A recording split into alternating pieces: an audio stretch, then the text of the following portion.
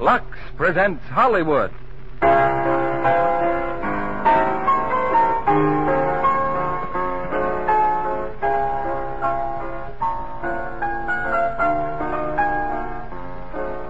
The Lux Radio Theater brings you Don Amici and June Dupre in Alexander Graham Bell.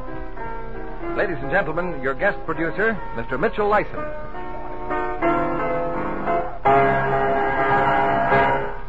Greetings from Hollywood, ladies and gentlemen. Since last Monday night, our country has shared in the great victory in Europe. Yesterday, in keeping with President Truman's wishes, America offered up its thanks to Almighty God for this great step toward universal peace. And now, through work and prayer, we are dedicating ourselves, each in his own allotted task, wherever we may be, to a victorious prosecution of the war with Japan, so the complete peace may come soon. In the past few days especially, the telephone wires of the world have performed a momentous service in distributing the news. At the San Francisco conference, an international exchange is handling over a dozen switchboards, 12 to 15,000 calls a day in 45 languages, which gives you some idea of the posthumous role that Alexander Graham Bell is playing in the world today. Our play tonight from the 20th Century Fox screen epic is the life of Alexander Graham Bell, with Don Amici in the title role that he made famous on the screen. With Don Amici as the lovely and appealing June Dupre, as the fiancée and wife who helped the impetuous young inventor through those early years of trial and triumph, failure and success. In a sense, our story is the saga of America, with its opportunity for achievement in this free and fair land, the American urge toward better and better ways of doing things. And among the many little things that we do better are such modern economical conveniences as Lux Flakes. Indeed, it is your recognition of this fact and your continued use of Lux Flakes for your dishes and washables that raises this curtain every Monday night, and that presents this evening Alexander Graham Bell with Don Amici in the title role and June Dupre as Mabel Hubbard. Our curtain rises on the first act.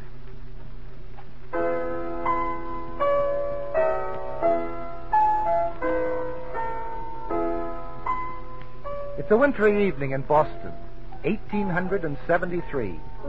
On the top floor of a Newton Street boarding house, a little boy, deaf and dumb, is lying in bed. He is George Sanders. Though he can't speak, his eyes shine and he smiles broadly, for he's having visitors. His father and two other men. There now, Mr. Sanders. George will be wide awake in just a minute. Thank you, nurse.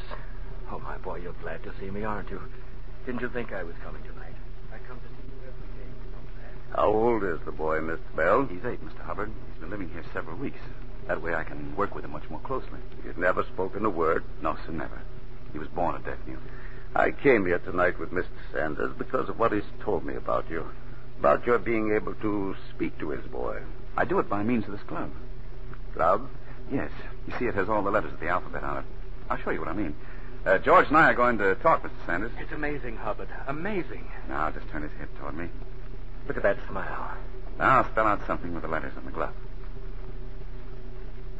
He's shaking my hand. Yes, that's what I asked him to do. Now, something else. He's nodding his head, yes. I asked him if I should tell Mr. Hubbard about our glove. Well, I began by teaching George how to spell simple words like C-A-T and then showing him a cat. Now, by touching the letters on the glove, I can talk to George almost as rapidly as I can talk to you. But I understood you were teaching him to actually speak. Oh, watch this.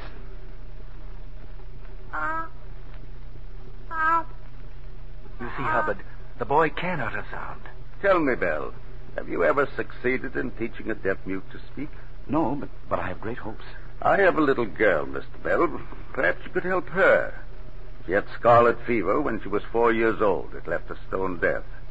She's learned to read lips perfectly, Well, I'm sorry, sir, but when I'm not working with George, I spend all my time on my multiple telegraph.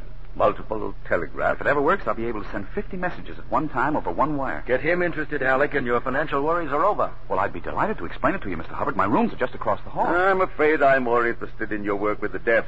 You'll have supper with us Saturday night. We'll talk about it. Well, I I don't hope think... you like beans, Boston baked beans. No, I hate beans, and besides... Come on, Sanders. It's exactly 2.5 minutes past 9. Never mind, Alec. You'll have a fine chance to tell him about your experiment. Well, yes, but I just... Well, maybe if I brought my telegraph instrument along. Of course. I'll say good night to George.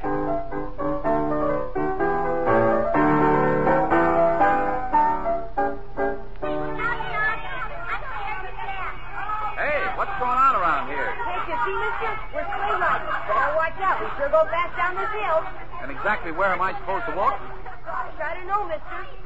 Can you tell me which is Mr. Hubbard's house? Down in the next block. Hey, watch out. Hey, look out. Gangway. What, look out. you mean me? Hey! Hey, look out. Well, I can't. Oh, I'm very sorry, but I shouted. Yes, I'm perfectly aware you shouted. You were all 10 feet away going 40 miles an hour, and you were thoughtful enough to shout at me. Thank you. Oh, dear. The snow got down your neck? Yes, that's a logical result of diving headfirst into a snowbank. Are you hurt? Oh, no. Do you realize what you might have done? This box, you might have ruined the most important piece of electrical equipment in the city of Boston. Did I? Well, no, I don't think so. Oh. The sidewalk is no place for sleds. Little children don't understand that, but it seems to me that a young lady, a grown young lady, would have more... What did you say? Would you mind speaking a little more distinctly? Madam, I come from a long line of elocution teachers. My father wrote books on the subject. I think I know when I'm speaking distinctly. Good evening. I'm sorry, but you see, Good evening.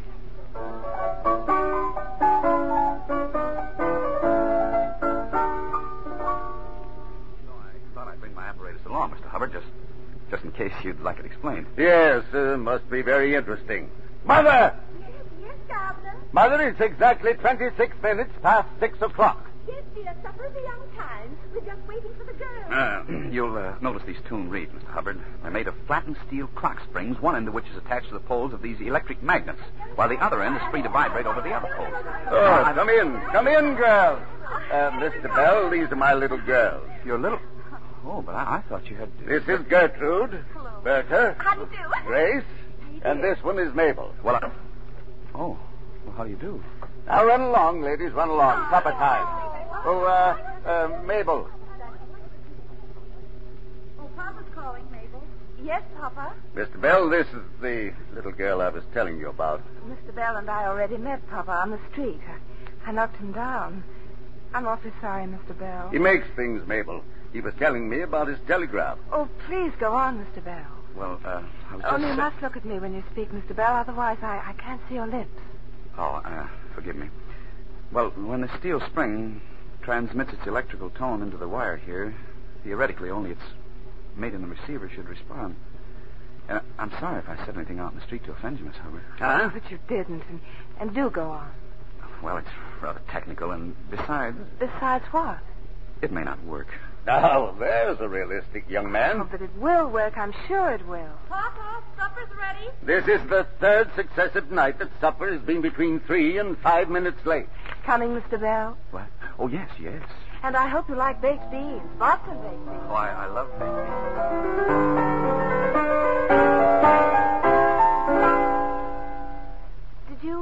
Did you say something, Gertrude? I said you've brushed your hair enough. Now hurry up and come to bed. I'm coming. Gertrude, don't you think he has a very nice face? Papa?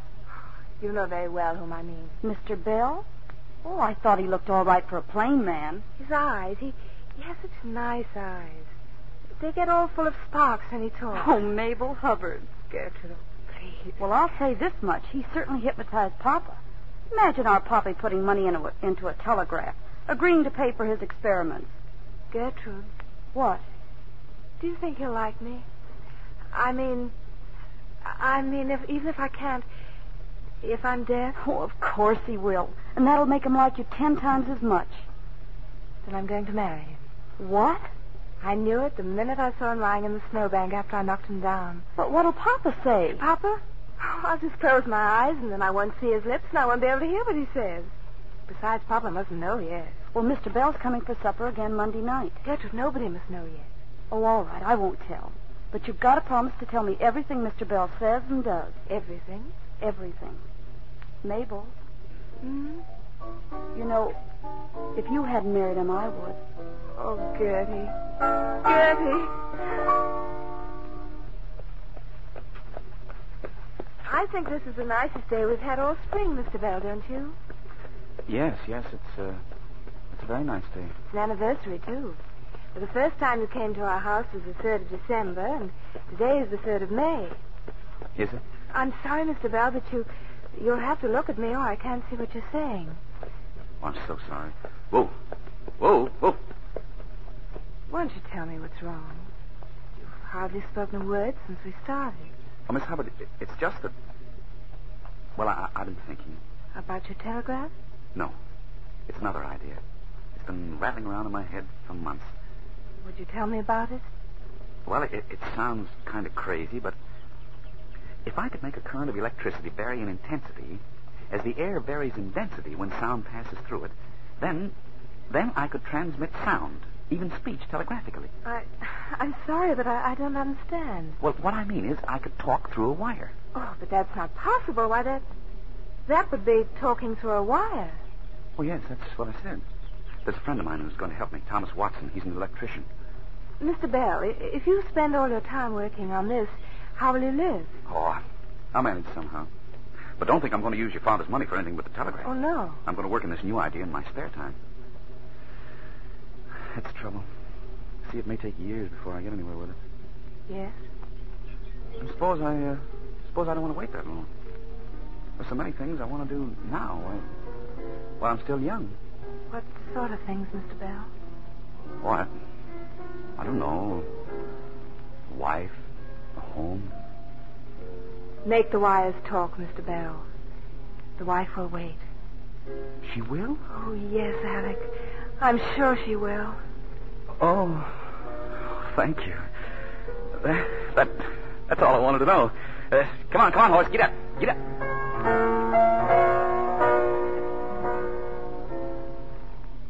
Well, where have you been, Mabel? It's after supper time. For the most glorious ride in the world. Oh, Gertrude, I'm so happy. Well, you better tell Papa you're home. No, not yet. I feel too good. Oh, we talked so much, and finally it got dark, and Alec had to stop the buggy under a street lamp so I could see what he was saying. Well, what did he say? Oh, most exciting thing. He said it? He said that he loves you? No, not exactly that. Oh, then what? Well, he's going to invent something. Alec's going to make wires talk. He's going to make wires talk. But he can't say I love you. But he does, Gertrude. I know he does. Oh, I know he does too, darling. Alec Bell. Mrs. Alexander Graham Bell.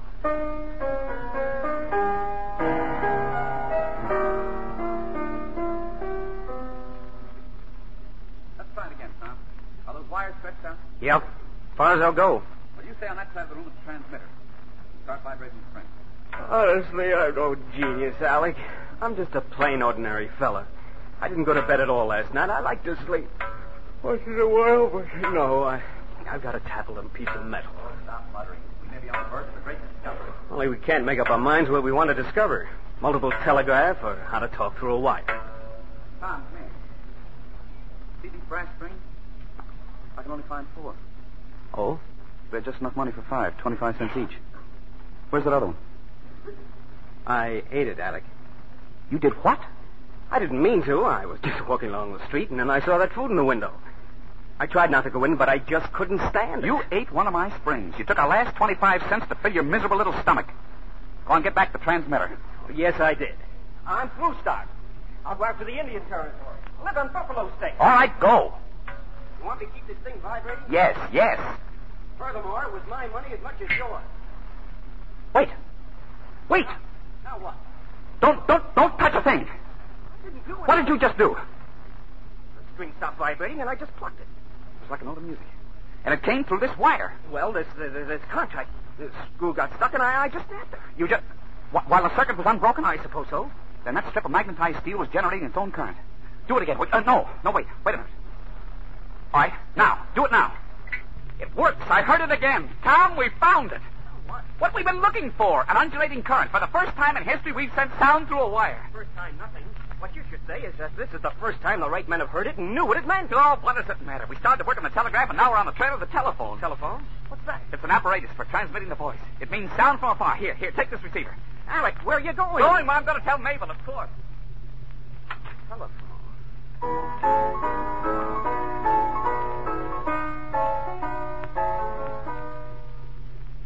Talking in the parlor, Alec. What's the matter? What's happened? I just had to see you, Mabel. I've just discovered the... Mabel. Now, will you marry me? Yes, Alec. Oh, you will? Of course. Oh, well, thank you. I never had any other intention. Mabel. Alec, What now? now that you've kissed me, aren't you going to tell me that you love me? Oh, please, I want to hear you say it. I love you, darling. so dark in here I can hardly see. Here, now say it. I love you. Oh, don't move, Alec. Don't even breathe. I want to remember this moment all my life, just as it is. And so do I. I want to... Oh. What is it? Oh, I forgot to tell you.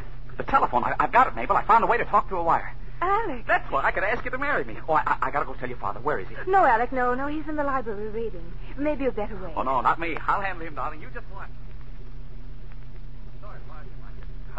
Oh, Mr. Bell.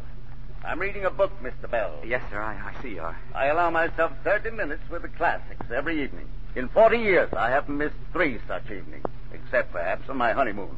Have it, Mr. Bell.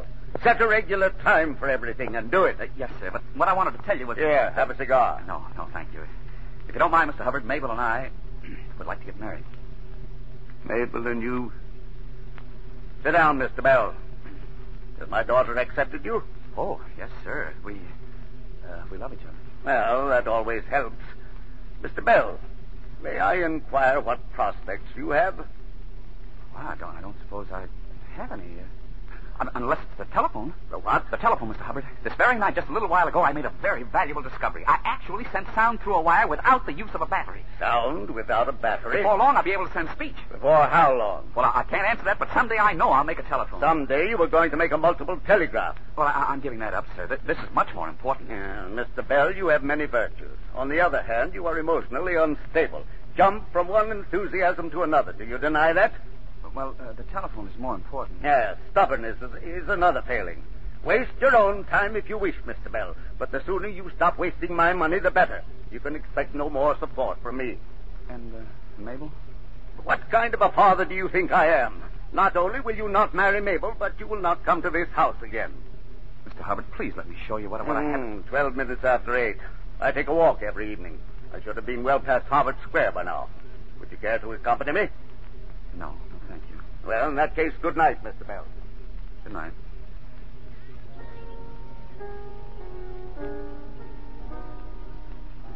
Well, Alec? He doesn't even want me to see you, darling. Alec? Prospects. I haven't got any prospects. Don't stop your work, darling. Don't stop it for anything or anybody. But don't you see, Mabel, he's right. Your father's right. I said once that a wife would wait, Alec. She still will.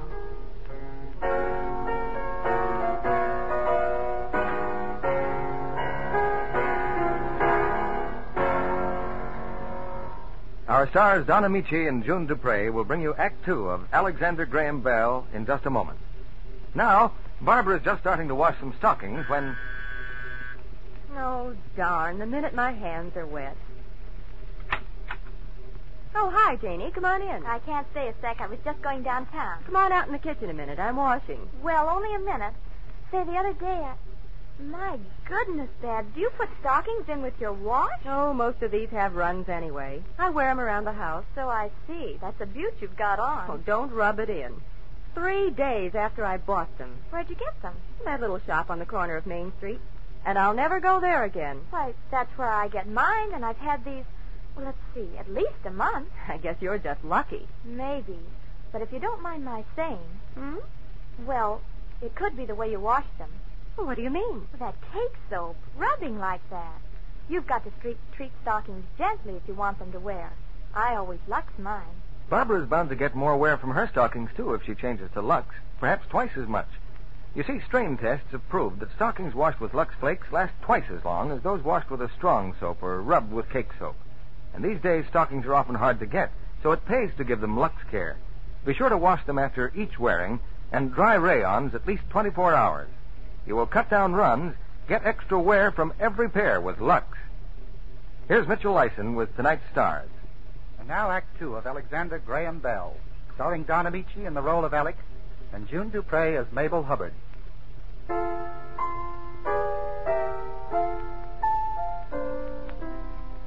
The passing weeks saw Alexander Bell give to his work everything that a young man has to give.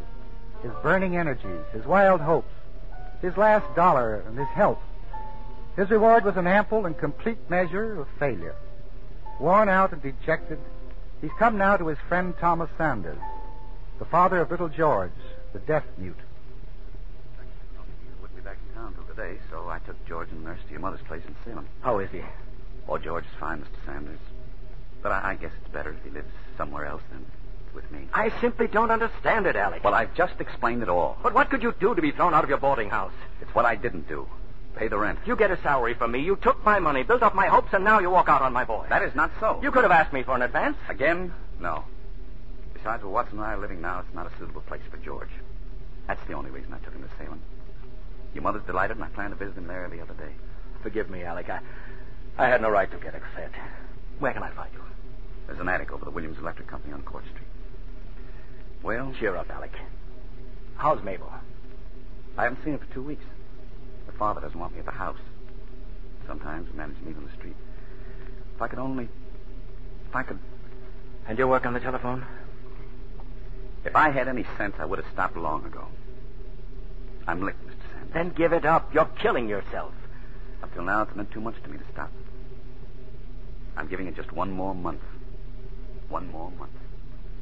Goodbye. Goodbye, my boy.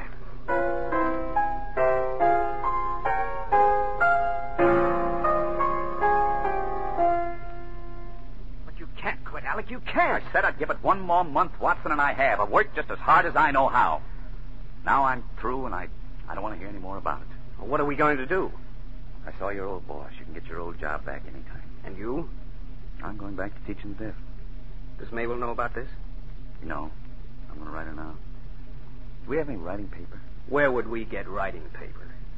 Here's a piece of writing paper. I'll write to her on that.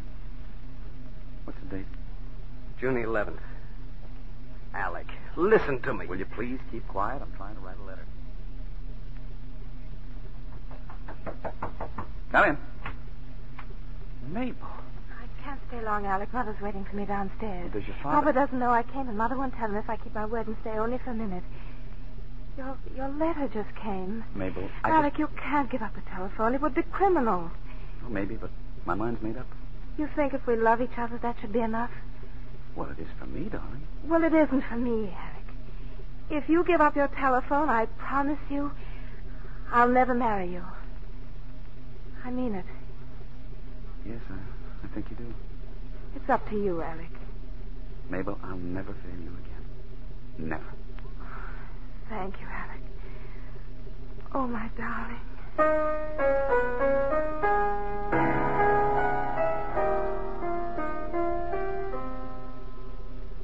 Alec, you awake?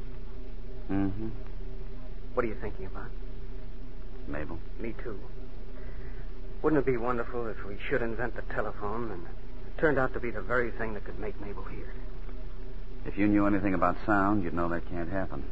How do you know? You aren't God. I know because in the human ear, when vibrations strike against the eardrum, they cause tiny bones to oscillate. But in Mabel's case, the nerve current in back of those bones has been permanently injured. Even if sound waves cause the bones to oscillate. Cause the bones to oscillate. Oscillate? Oscillate. Undulate. Tom. I've got it. I've got it. Got what? The ear. What ear? This. Ow, let go. The ear. We're here. Come on, get up. We've got to get an ear. It may tell us just what we have to know for our receiver. Oh, you're crazy. Where are we going to get a human ear? Never mind. I can study about it. The principle of the anatomy of the ear. Only we'll use gold beater skin instead of a membrane. And a piece of metal in front of an electromagnet instead of bones. And we'll use more batteries, a lot more batteries. Well, that's going to take money, Alec. Maybe you could get another advance from Mr. Sanders. All right. No. No. We've had 3 already. And for less and less work with his little boy. No. Going back to sleep, Tom. If I wake up in the morning with one ear Go less... to sleep. Alec, the window. Does that snow? Snow. Tom, you realize it's almost Christmas? Almost Christmas. Christmas. Dinner. A great big turkey. I can even smell it. Yeah, I'll dream about one for me, too. And if you can manage squeezing some cranberries and plum pudding. Oyster and chestnut dressing. Sweet potatoes. Maybe some pickled peaches. Hey, anybody in there? Open up. Tom, Alec, it's me. Mr. Sanders. Sanders. Christmas Eve, boys. Come on, Tom. Get your coat. My coat? You too, Alec. You're spending Christmas with us out in Salem. Oh, we'd certainly like to, Mr. Sanders, but we got a lot of work planned. Hit him over the head, Tom. We'll carry him out. Never mind. I surrender. Hurry now. I've got a sleigh downstairs.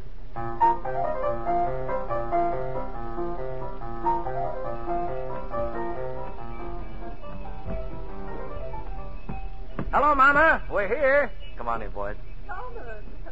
Oh, Merry Christmas, son. Merry Christmas, Mr. Sanders. And this is Tom Watson, Mama. Now, don't try to balk, young man. I'm going to kiss you, too. Girl in my arms again. It's wonderful. Where's George? He's still awake, dear, waiting for you. Alec, before I go up to George, I have a little surprise. Look, in the parlor. Mabel. Oh, Alec. Merry Christmas, darling. Mabel. And Gertrude. You couldn't come to see her, Alex, so Mr. Saunders arranged this. Father thinks we're in church, poor dear. Oh, there's a Santa Claus after all. There surely is. Oh, you should have seen her when she got here, Alex. Loaded down with presents for everybody, especially you. Oh, you shouldn't have done that, darling. I'm afraid this year I haven't anything for anybody. Alec.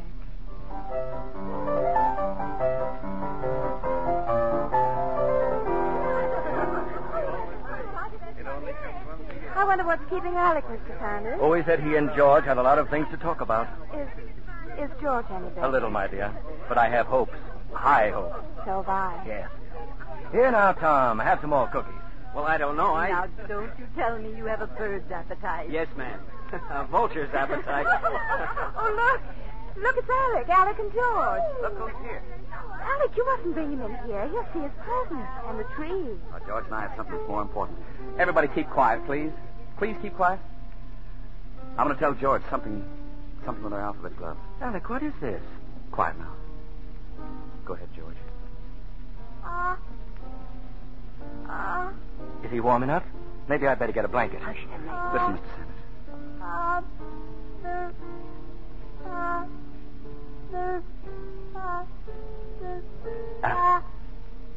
Alec.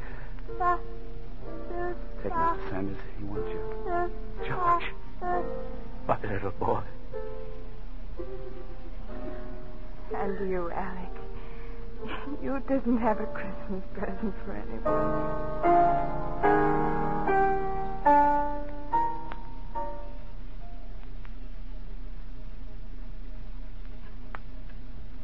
You all ready in there, Tom? Go ahead. Talk into the transmitter. All right, here I go. Ahoy, Mr. Watson. I'm speaking to you on the telephone. Thanks to Mr. Sanders, we now have all the acid and batteries we need. But can you hear me? Can you hear me? Only when you yell. Ahoy, Mr. Watson. This is Alexander Graham Bell speaking to you on March 10th, 1876. Ahoy. Nothing coming through, Alex. Well, stay there. I'll get some more of this acid. I'll pour it into the... Oh! Tom, come here. I want you, Tom. Hurry. Alex, it worked. It talked. Tom, hurry, will you, my leg. I heard you, Alex.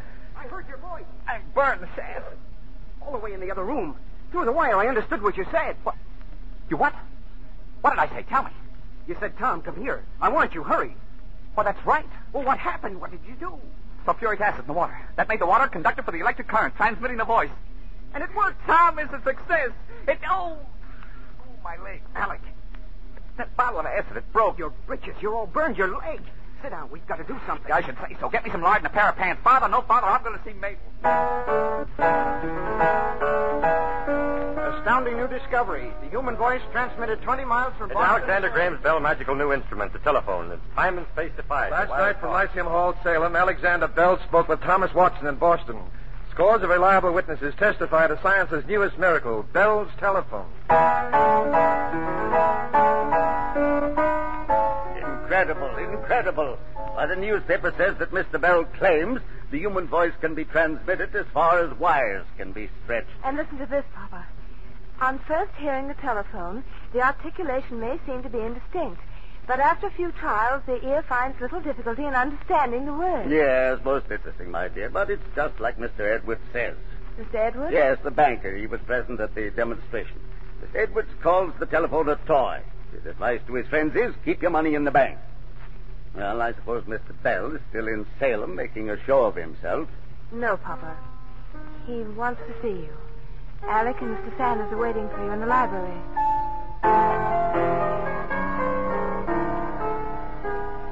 Well, Mr. Sanders, Sanders, Mr. Bell? I was in Salem last night, Mr. Hubbard. I saw history being made. It's the most sensational invention of the age. Talking wires. Imagine putting one of those things in your home for women and children to use. That's just what I hope to do, Mr. Hubbard.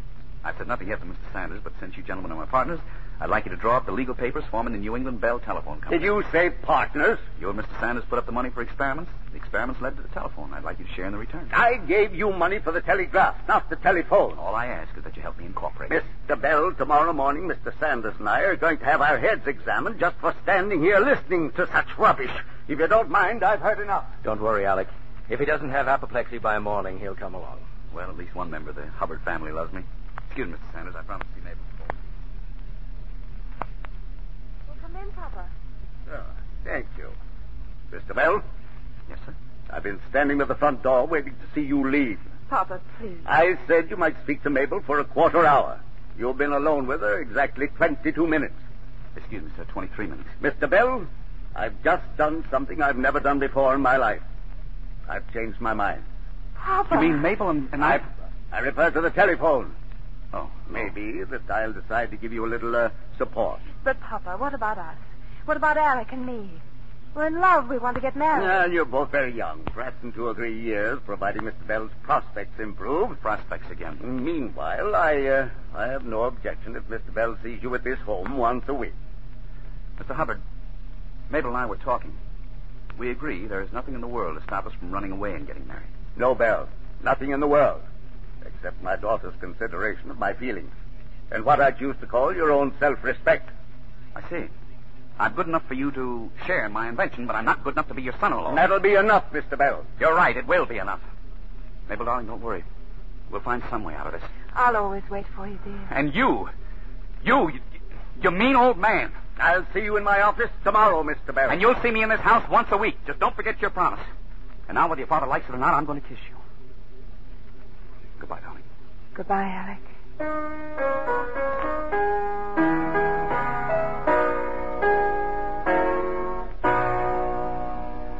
We pause now for station identification. This is CBS, the Columbia Broadcasting System.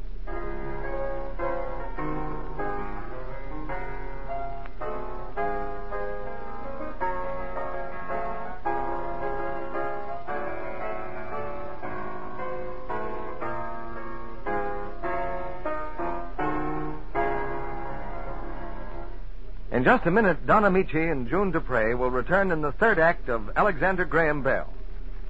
Say, Libby, I thought I'd help you out tonight and dig up some fashion tips myself. Oh, I was going to talk about the new petticoat. That's just what I was going to tell you. Let me see my notes. Oh, yes. Most petticoats are now made with a band rather than a yoke, and the full ruffles, which extended up the back to give the effect of a bustle, are not often used. Casings in which steels are run to be removed when laundered replace these ruffles. Well, that doesn't sound like my information. I was going to say that smart petticoats this spring have ruffled bottoms that match a printed blouse or waistcoat. But what's this about steels? It was written in the spring of 1888. Oh, fine advice that is. A good thing you didn't start giving washing directions from 1888. I guess those petticoats went in the laundry and got plenty of rub-a-dub-dub. Well, they didn't have Lux Flakes then. But no woman needs to risk hot water or strong soap or rough handling now. Those things make pretty undies fade and wear out, even come apart at the seams. Yes, that was proved in actual washing tests, Libby. Slips and nightgowns washed the Lux way stayed lovely looking 3 times longer than those given harsh wash day treatment. You could hardly tell the Lux ones from new. So why not play safe with pretty colors and fabrics?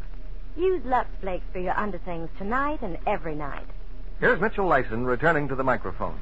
Our curtain rises on Act 3 of Alexander Graham Bell. Don Amici is the young inventor, and June Dupre as Mabel Hubbard.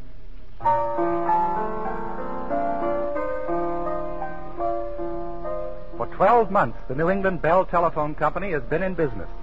It's still far from successful, but at least the 12 months have meant 52 visits with Mabel Hubbard, and Alexander Bell's a happy man.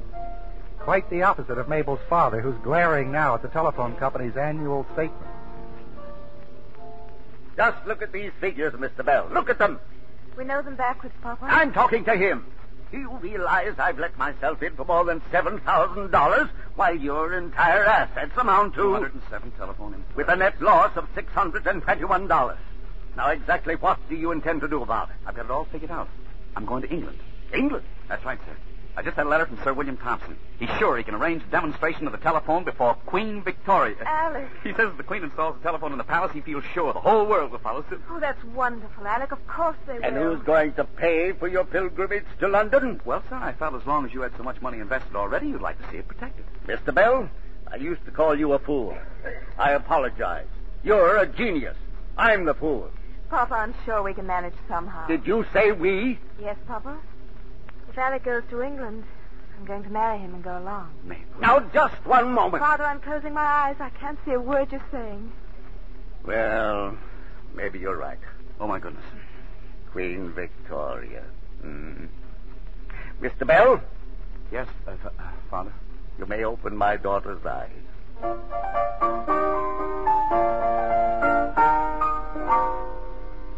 Excuse me, Alec. Tell me. Mrs. Bell, you are now looking at a man who just spent 35 minutes with the Queen of England, and no further from it than that. Alec. And what is more, Mrs. Bell, I sold her 4 telephones. In a few days, the whole world will know that Queen Victoria uses my telephone. Then we can think about going home, can't we? Oh, darling. Don't you want to go to Paris? Alex, this letter came while you were gone. It's from Papa. He says that unless a miracle happens, he and Mr. Sanders stand to lose everything they own. Mabel? Somebody has started another telephone company, Alec. They say their telephone is much better than yours. All their subscribers are canceling. The letter, may I see it? Here, darling. A new company called the American Speaking Telephone Company has been organized with the backing of the Western Union. Western Union? They've got millions of dollars, Alec. What can you do? Do? Why, fight them, of course. Fight them with everything we've got. Excuse me, I'll go make reservations home. I made them an hour ago, dear. We leave tomorrow. I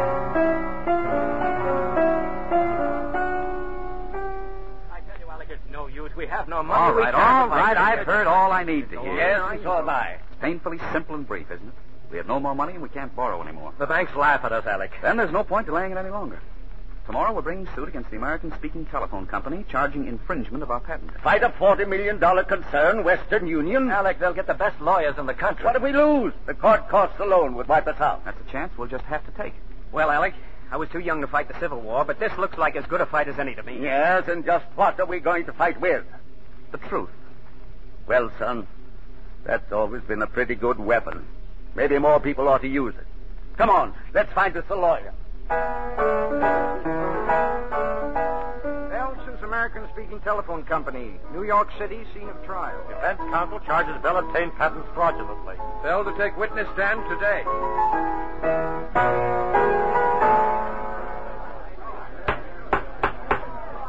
The counsel for the defense may proceed.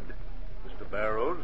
Your Honor, we charge that Alexander Graham Bell was not the first to invent the telephone, that the patents under which he operated were fraudulently obtained, and third, we defy Mr. Bell to prove that he was working on the undulating current feature of the telephone prior to February 14th, 1876, at which time, by strange coincidence, both Mr. Bell and one of the defendants in this case informed the Patent Office simultaneously. Now, it is not the intention of my client to burden this court with...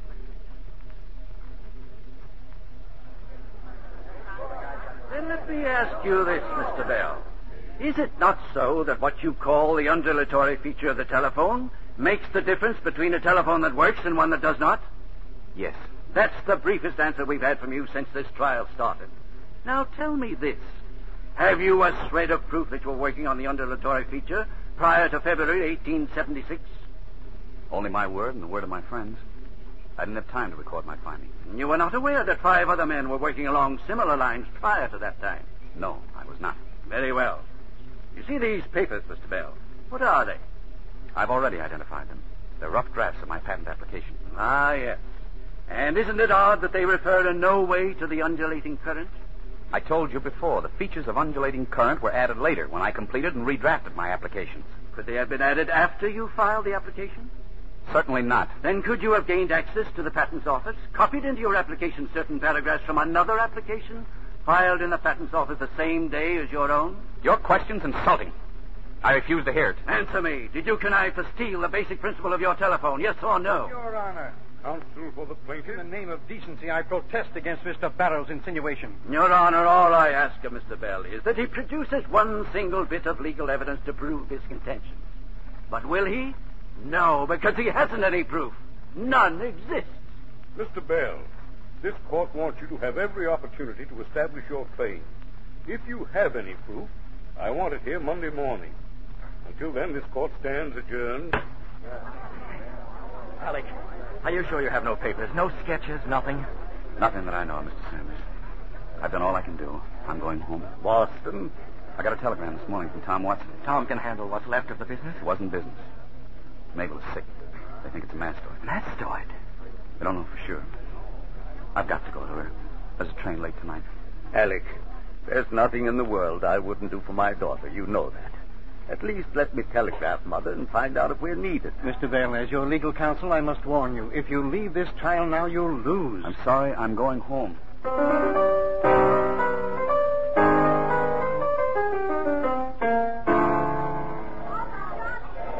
Alec, wait! Why did you come here? What's the matter? This came for you, Alec, at the hotel. Another telegram? Yes, from home. I was afraid to open it.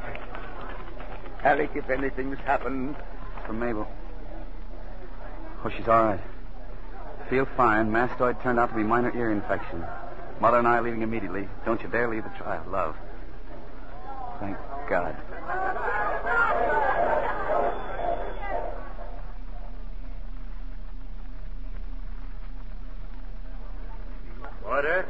Order in the court, please. Have I missed anything, Alec? What's happened? Oh, they were having a few minutes recess. Darling, you promised me you'd stay at the hotel. You're unwell, dear. Condition like that, it's still dangerous. Alec, I'm all right. And I thought it might be the very evidence you're looking for. Evidence? Did you say evidence, Mrs. Bell? Yes. Alec, it's a letter you wrote me in June 1875. You said you were giving up the telephone. Please, let me see it. Silence in the court, please. I should say this is evidence. Please, I have no intention of... These notes on the back of the letter. Excuse me a moment. Your Honor, Mrs. Bell has just brought us the proof the defense has been asking for, documenting the undulating current on which his telephone is based long before February 1876. All right. Present it. No, that must not be read. Alec. That letter's between you and me, darling. It's part of our personal lives. I beg the court's indulgence just a moment. Alec, it's your proof. I'm sure there's nothing in this letter to be ashamed of. I'd rather not do it. Your Honor, Mr. Bell refuses to submit the new evidence. Alec, the first and I hope the only time in my life, I'm going to disobey you. It's my letter, and if you won't read it, I will. Mabel. I won't stand by and see you called a liar and a thief. Darling, you don't understand. I'm closing my eyes, Alec. I can't see a word you're saying. Your Honor, may I take the witness stand?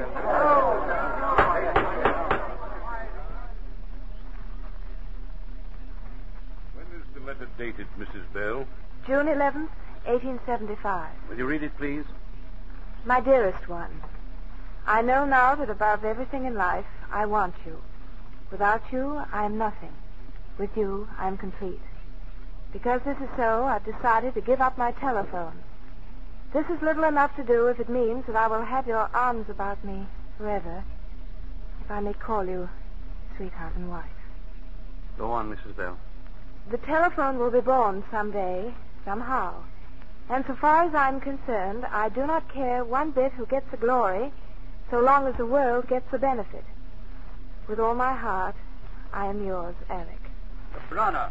Counsel for the defense. Your Honor, I dare say we have never heard a more tender expression of sentiment. But may I ask what possible bearing a love letter has on whether or not Bell invented the telephone? I can answer that. Mrs. Bell, what kind of paper is that letter written on? It's just ordinary wrapping paper. What's on the back of it? Why, it's a drawing of some apparatus Mr. Bell wanted for his telephone. What else? A stamped acceptance of the order from the Williams Electric Company. It's dated June 3rd, 1875. And this writing here, what is this? Mr. Williams wrote a note at the bottom asking Mr. Bell to stop in to verify his outline of an apparatus to generate undulating current. Thank you, Mrs. Bell. You may sit down. Your Honor, may I ask where is this Mr. Williams? Surely he's in court to substantiate his handwriting and signature. Unfortunately, he isn't. And why not? Mr. Williams died in Boston 3 weeks ago. Oh. How very fortunate, Mr. Bell. How very convenient. Coincidence upon coincidence. Your Honor. Mr. Bell? Your Honor, I have sat here and heard myself called liar, thief, fraud, cheat. I've seen my friends humiliated. My invention belittled. Just as I've seen my business ruined by methods which must leave every honest man appalled. We protest this interruption, Your Honor. We're here in the interest of truth, Mr. Barrows. I don't think Mr. Bell can do that any great injury. Sit down. Continue, Mr. Bell. Against my wishes, my wife came to this courtroom a little while ago.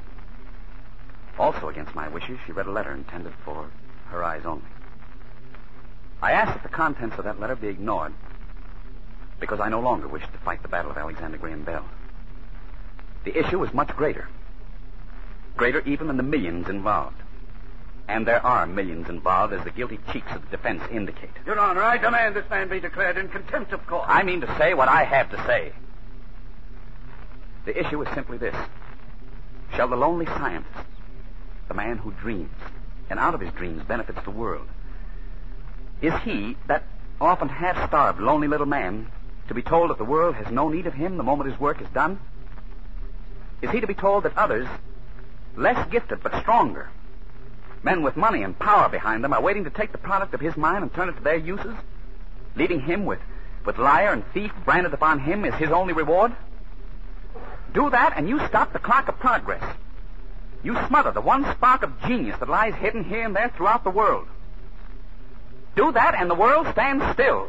Your Honor! I told you to sit down, Mr. Barrows. Order in this court, please. Is that all you have to say, Mr. Bell? Yes, Your Honor. This case is under advisement. The court is adjourned. Alec, come here. It's Mabel. What's the matter? Darling, what is... Mabel. All of a sudden, she collapsed. We've got to get her out of here at once. Somebody get an ambulance. An ambulance, quick. Ambulance? But there isn't one within 20 blocks of here. You've got a telephone, though, if you know how to use it. Telephone? Where? Quickly. This way. Come with me, Mr. Simon. Doesn't anyone answer, Alec? No, not yet. Ahoy. Ahoy. Keep trying. I will, but you better not wait. Get an ambulance. There must be one somewhere. Ahoy, this is Alexander Graham Bell speaking. I want an ambulance. Hurry, please, Mr. Sanders. This fool thing will never work. Ahoy. Ahoy.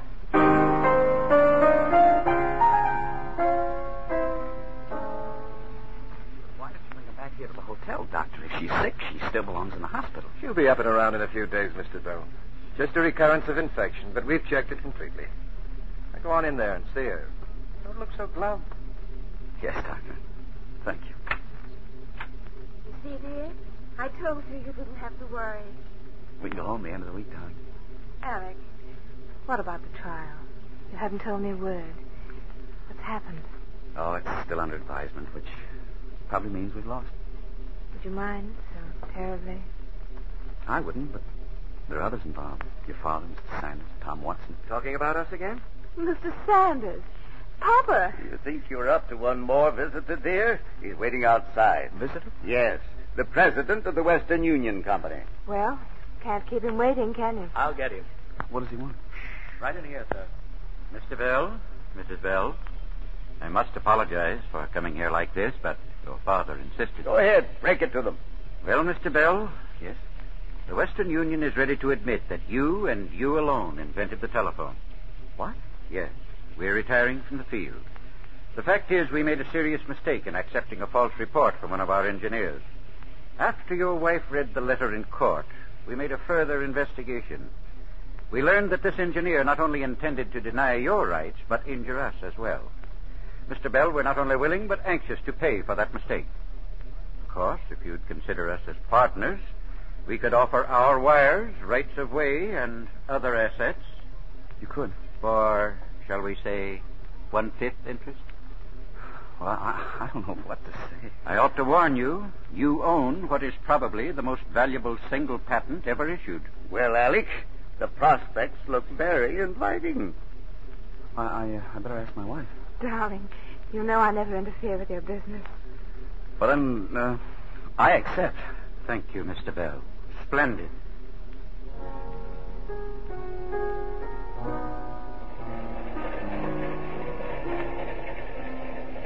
We'll be in Boston in a few minutes, Alec.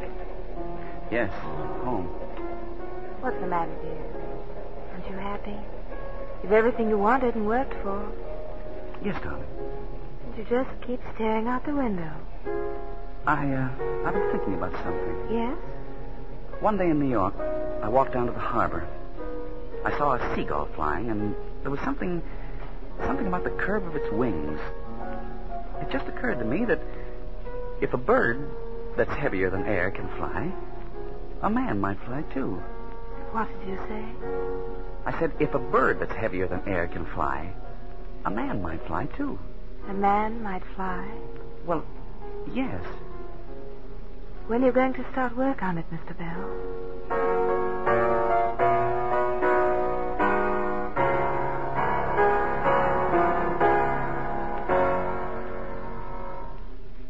Now that we've given Alexander Graham Bell full credit for the telephone, let's give full credit for a fine performance of tonight's stars, Don Amici and June Dupre.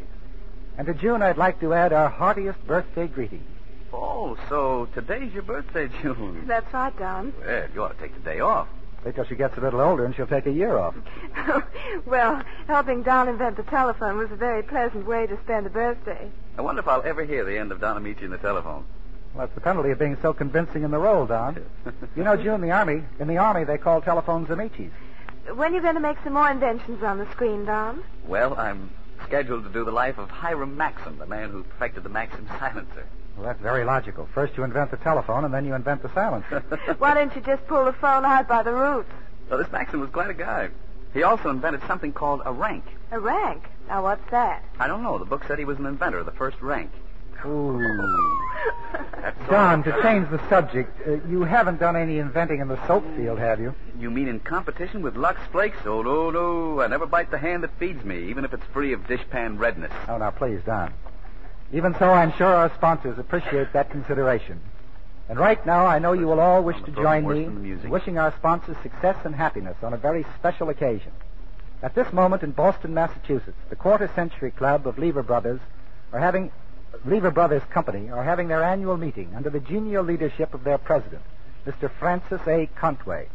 The high percentage of long service men and women in the Lever family clearly indicates that living under such a chief executive is very pleasant. In the last 30 years, he has brought his company in the United States from modest beginnings to the huge proportions it now enjoys in this, its 50th year of business. I think that many millions of our listening audience, as well as those of us here in Hollywood, owe Mr. Contway a very special debt of gratitude because of his far-sightedness and generous judgment in launching the Lux Radio Theater over 10 years ago. Certainly millions of us have received grand entertainment over the years from this great institution of the air. Our very best wishes, and I think I may safely say the best wishes of our vast listening audience, go out on this occasion to Mr. Contway and his Quarter Century Club associates, both in Boston and throughout the country. And now let me tell you about the next week's play. From Paramount Studios, next Monday night, we present that deeply moving drama, And Now Tomorrow. And our stars, Loretta Young and Alan Ladd. Here is a story of two fascinating people, a proud, wealthy girl who fights to overcome a stunning handicap, and a man from the wrong side of the railroad tracks who fights to overcome the differences between them. I'm glad it's standard, Vic. I'll be listening. Good night. Good night, and thanks for being with us.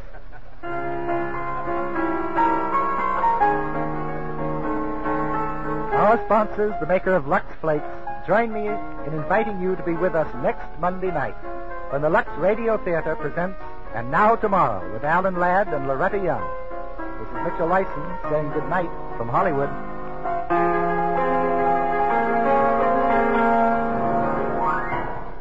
With Germany defeated, many supplies will be released from the European front to strengthen our all-out war against Japan. This is not true, however, of waste fats and greases. The Japanese still control the major natural sources of these products, so essential, so effective to warfare. You must help equalize this disadvantage by saving every drop of waste fat from your kitchen. Don't let this war drag on because of such a small neglect. Save all your waste fats. Take them to your butcher regularly. In return, he'll give you 2 red meat points plus 4 cents for every pound. Alexander Graham Bell was presented through the courtesy of 20th Century Fox Studios, producers of the Technicolor feature Billy Rose's Diamond Horseshoe. Don Amici, who appeared through the courtesy of Standard Brands, will soon be seen in the Jack Skirball production for United Artists, The Guest Wife. June Dupre appears through the courtesy of RKO Pictures, producers of The Enchanted Cottage. Heard in tonight's cast were Truda Marson, Charles Seal, Francis X. Bushman, Tommy Cook, Dickie Myers, Regina Wallace, that gets me, Myrna Dell, Edwin Rand, Gwen Delano, Stanley Farrar, Herbert Litton, Paul McVeigh, Ferdinand Munier, Boyd Davis, Griff Barnett, and Norman Field.